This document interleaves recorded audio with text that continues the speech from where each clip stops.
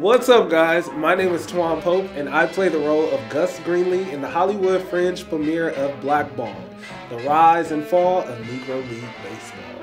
I love Gus Greenlee. He's a businessman. He was the first black male to own his own ballpark.